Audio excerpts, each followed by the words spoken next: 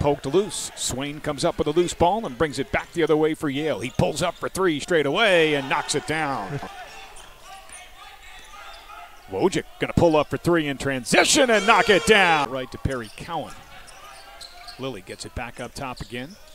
Nice bounce pass to Cowan. Wrap around to Gainey for the James. 10th leading shooter in the Ivy League, a scorer, I should say, and a three-point field goal is good. Just a tremendous amount of respect I have for these two coaches. Both of them. And the way they run their programs. They really work hard. How about that shot? 3 blocks for the Ivy League leader in that category, Jalen Gainey. Now Cho for three. It's good, and the Bears jump out in front.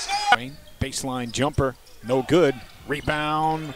Basa Ama picks it up for Yale, takes it in and dunks it. 4% from beyond the arc coming into the game. Yeah. Here's Dan Friday back the other way. The alley-oop to Gainey for the flush. Gets it into Gainey up top, who hands it back to Lilly. Lilly alley-oop to Gainey, and he flushes another one. Swain goes by Cowan, pulls up from 14 at the right elbow and scores.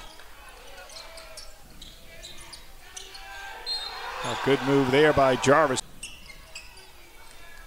Feinberg takes it in baseline, dishes to Jarvis for the dunk. Second one on the way is no good. Cho gets his own miss, goes back up and slams it. Here's Gabadon, takes it down the right side of the lane. Shot blocked by Gainey, but the tip-in goes down. Great game between the Bulldogs and the Bears, and it goes to Yale. 66-63 is your final score.